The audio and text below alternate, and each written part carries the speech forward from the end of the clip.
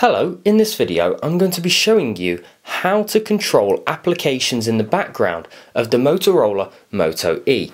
A common problem with smartphones today is people aren't aware that they have applications in the background running which might be using both internet data and definitely using battery.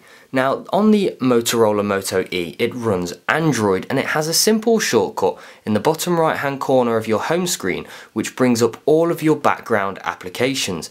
Just by giving it a tap I can see that I've already got 3 applications running. Now I have the Play Store, Google Chrome and the camera application. Now the camera application will use battery significantly and Chrome and the Play Store are obviously using internet. So it's important that once I've finished with it, we slide the application off either to the left or the right hand side and that closes the application in the background. That also might be a reason if you're finding that your battery is suffering and it's dying within a few hours. Just give that button a press and you might find that you've got all of the applications on your Moto E running in the background. Go ahead, swipe them clear and you'll be able to control your battery life a lot better as well as killing off your background running apps.